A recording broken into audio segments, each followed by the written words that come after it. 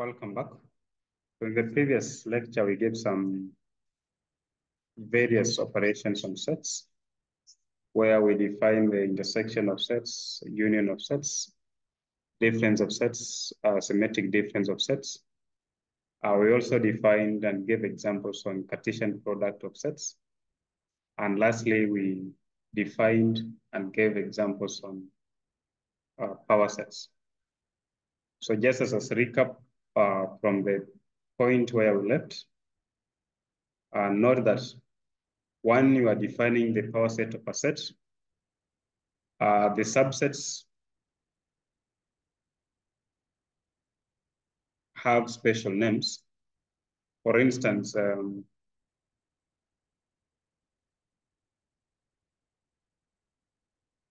so when you are defining power set of a set, the sets or the subsets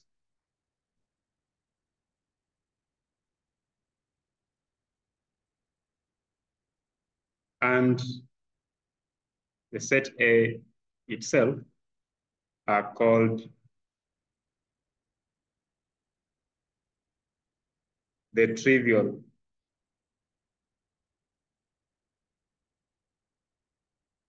subsets, while other subsets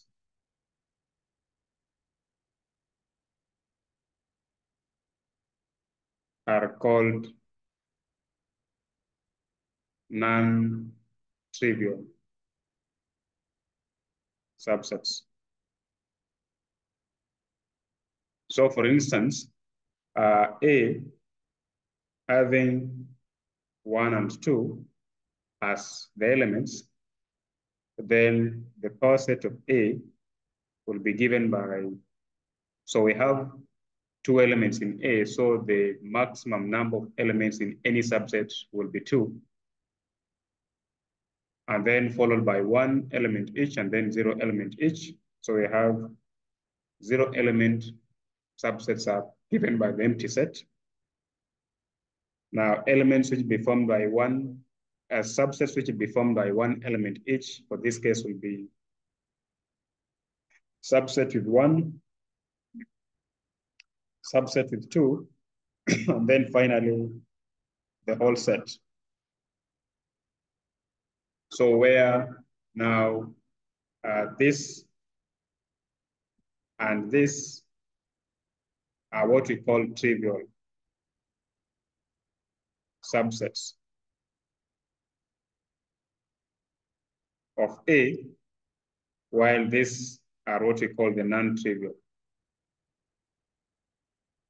subsets. And we say that the cardinality of power set of A is always given by 2 raised power cardinality of A. So when a question asks you for the number of non-trivial subsets, then you'll take the whole formula and then subtract 2, because always a set is a subset of itself, and also the empty set is a subset. And those two are what we call the trivial subsets. So you'll get the total number 2 power cardinality of A, then the answer you get to subtract 2 if they are asking you for the number of non-trivial subsets. But if you just ask you the total number of subsets, then you give us 2 raised power cardinality of A. So for instance, this they tell you that if we have an arbitrary set B whose cardinality is, say, 10, then the number of non-trivial subsets is simply given by 2 raised power 10, and then you subtract 2.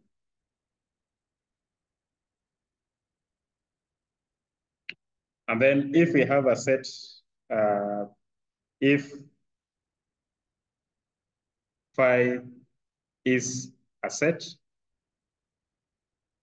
then power set of phi will be given by just phi alone.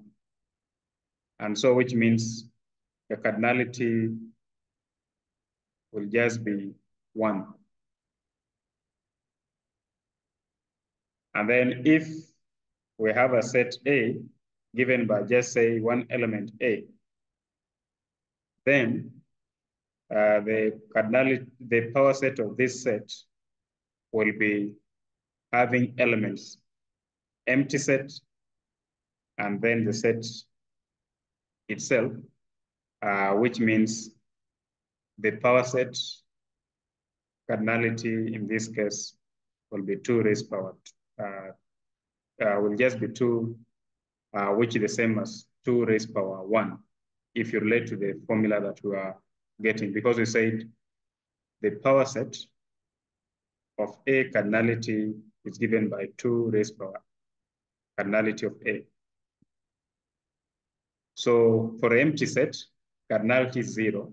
So the number of elements in the power set you expect to be 2 raised power 0, which is just as 1 as we say here. And then this set A has 1 element. So you expect the cardinality of the power set to be 2 raised power 1. So which will be just 2 as the elements are in this set here. So then now let's go to applications.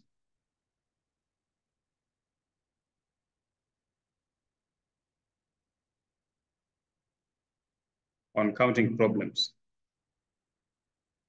And we give what we call the inclusion-exclusion principle.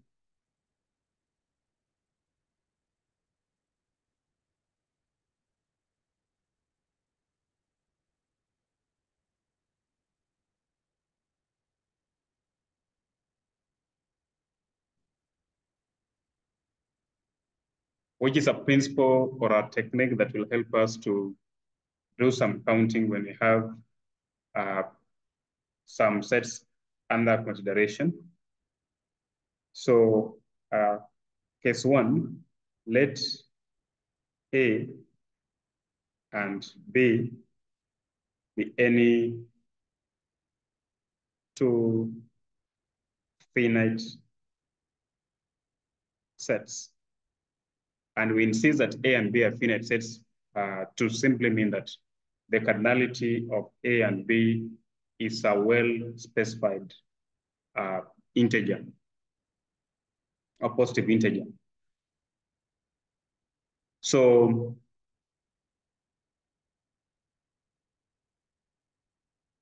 cardinality of A union B is given by cardinality of A plus cardinality of B minus cardinality of A intersect B.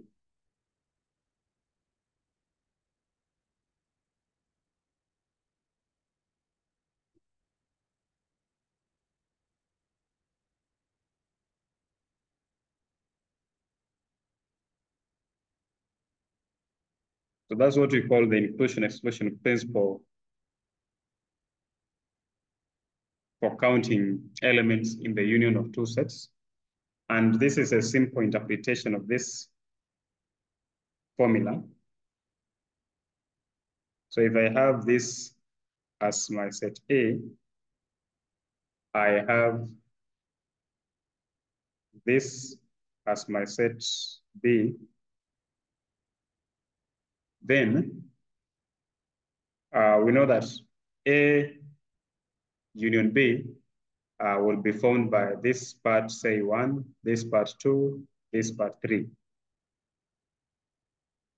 So for me to count elements in 1, 2, and 3, I simply mean that I will pick elements in the blue circle, which is set A. So which means I'll be taking 1, plus 2.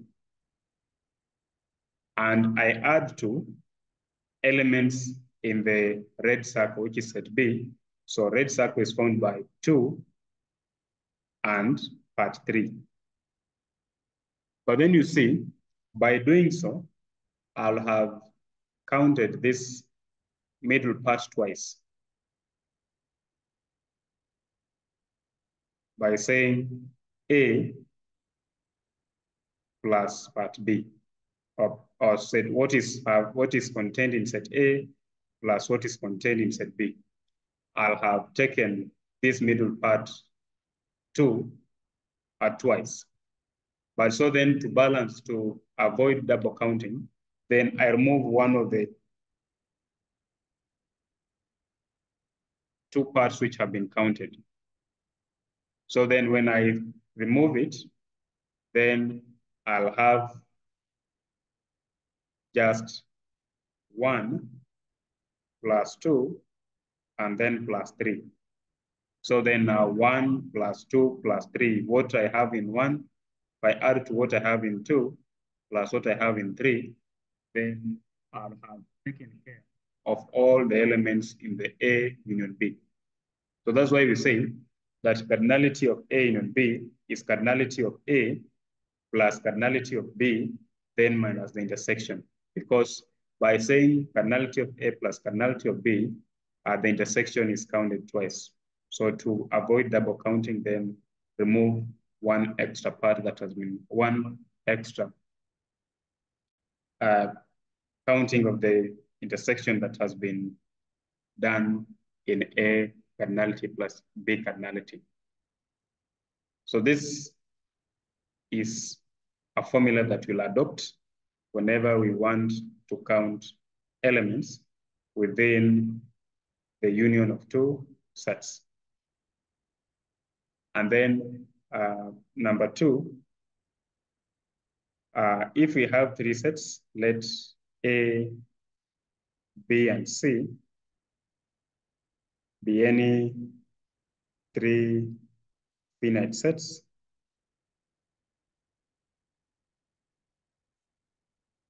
then we can also define the union, cardinality of the union of A, B, and C, which is cardinality of A plus cardinality of B plus cardinality of C minus cardinality of the pairs A intersect B minus A intersect C minus B intersect C, and then I add A intersect B intersect C. So for 3 sets, it is as good as you say, I'll take the sum of all the elements in the 3 sets, and then I subtract elements in pairs. So there are only 3 possibilities, A, B, the intersection, A, B, A, C, and B, C. And then I finally add the elements within the intersection of all the 3 sets. So cardinality of A union B union C is what I have in A plus what I have in B plus what I have in C, then subtract what is common to A and B, what is common to A and C, what is common to B and C, and then add what is common to all the 3 sets. So note, to solve counting problems,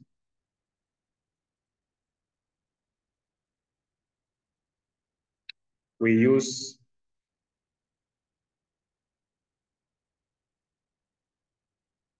inclusion, exclusion principle, and or Venn diagrams. By this, I mean, there are problems which will be solved just by the formula, say 1 and 2, or you can solve them by just drawing a Venn diagram and interpreting the values in the problem. Or there are some which can just be solved, which can be solved by combining both the Venn diagram and inclusion-exclusion principle. Example.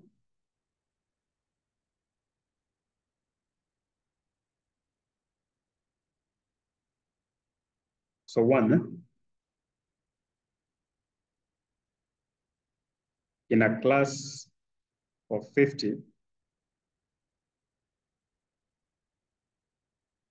college students, 30 are studying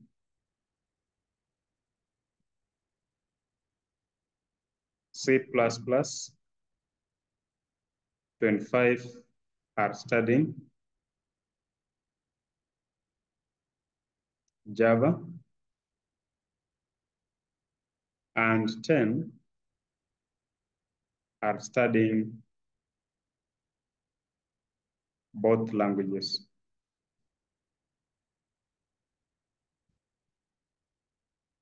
One, how many students are studying either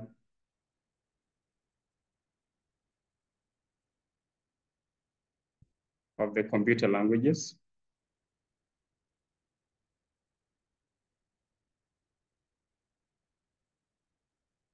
And then number 2, how many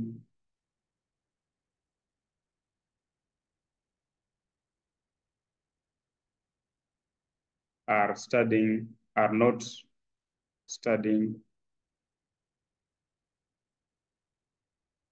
any of the 2 languages?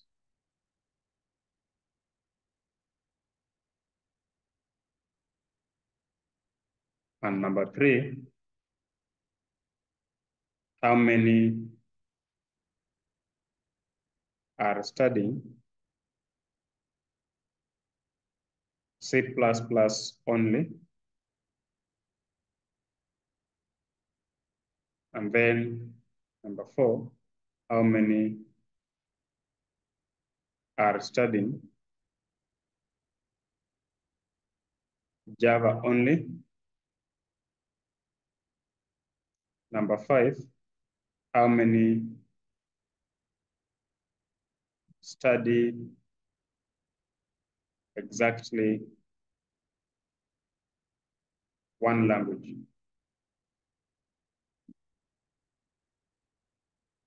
So this is a very interesting problem. And the best way to solve such kind of problems is to read the problem, understand how many sets are of interest, and then draw a Venn diagram and try to input in the values as per the question. So here,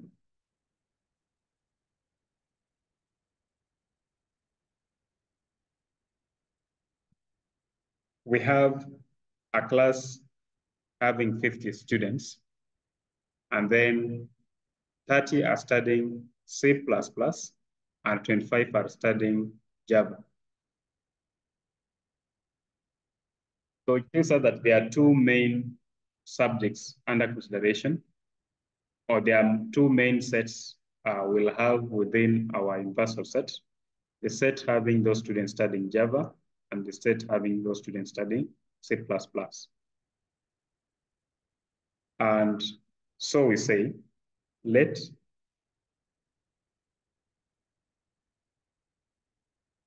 A be the set of students studying C++, B be the set of students studying Java, and this be the total number of students in class. So U is the issue of the universal. So then this means that the cardinality of A, which means the students studying C++ from the problem, is given by 30. Cardinality of B, the students, number of students studying Java, is 25.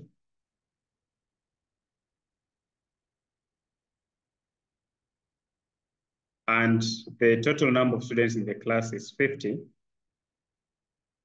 And when you say 10 are studying both languages, means that it is the common, which means the intersection of A and B.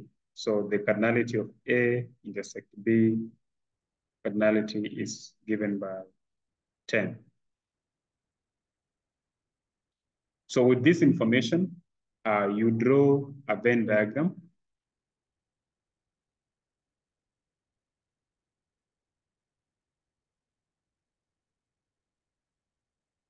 So this is our universal set, which has a total of 50.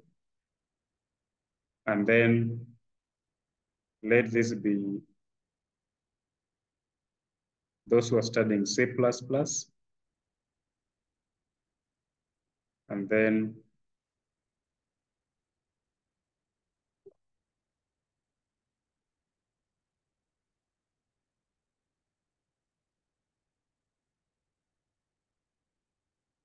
let this be those who are studying Java.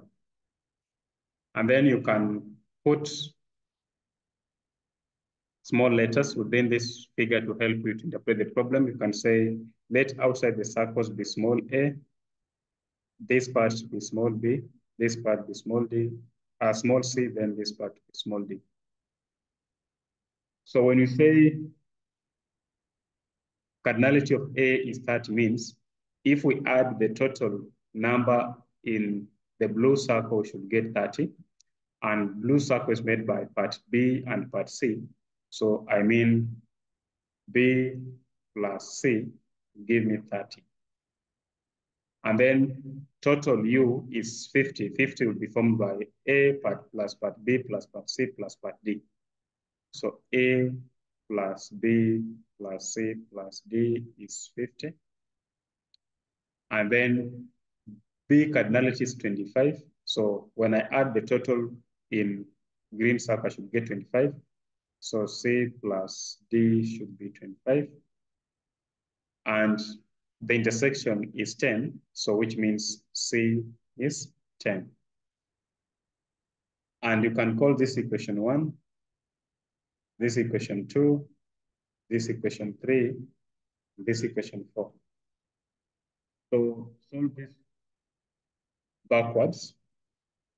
So C is already 10, so there's no problem with C. And then from equation 3, so where they say you put 10 plus D should give you 25. So this means D is 15. So then you put here 15. So this is 10. And then B plus C is 10 equals to 30. So B should be 20. So we put here 20. And then in question 1, A plus B, we have gotten to be 20, plus C, which is 10, plus D, which we have gotten as 15, will give us a total of 50. So we'll have A plus, this is 30, 45, equals to 50. So which means A is 5. So outside is 5. So once you have the complete Venn diagram filled with the numbers, then it is easier now to interpret the problems from the diagram. So the first one asks how many students are studying either computer languages. So from English point of view, the word either is simply the interpretation of the word or. So or means union. So either languages means that you are either in A or B or even common to A and B. So simply means you are referring to union. So it's as good as having or providing the union of A and B, which will be 20 plus 10 plus 15, and this will give us 45.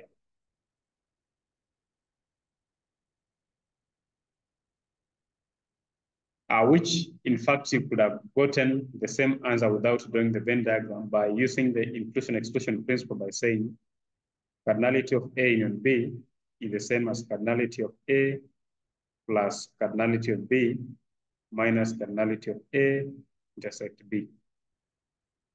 And this was 30 plus 25 minus 10. So this is 55 minus 10, which will still give us 45.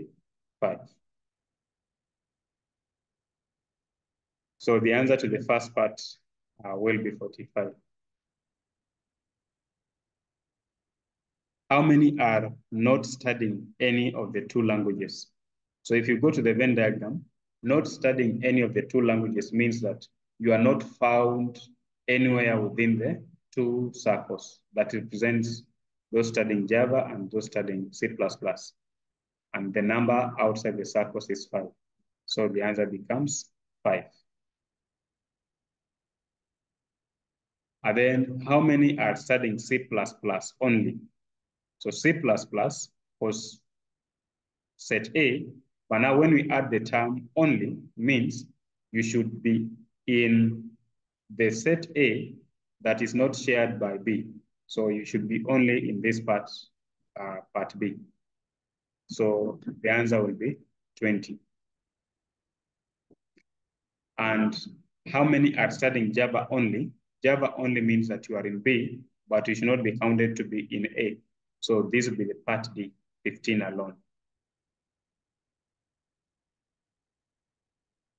And how many are studying exactly one language?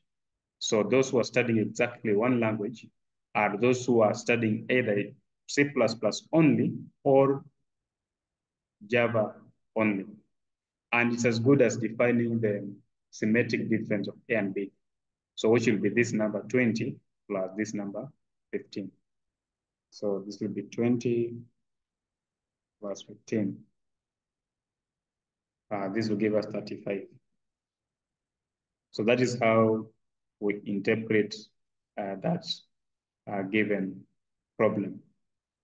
So more other examples are given in other previous lecture recordings. Please follow them to see how to interpret problems involving the applications of the inclusion-exclusion principle and counting using Venn diagram. Thank you.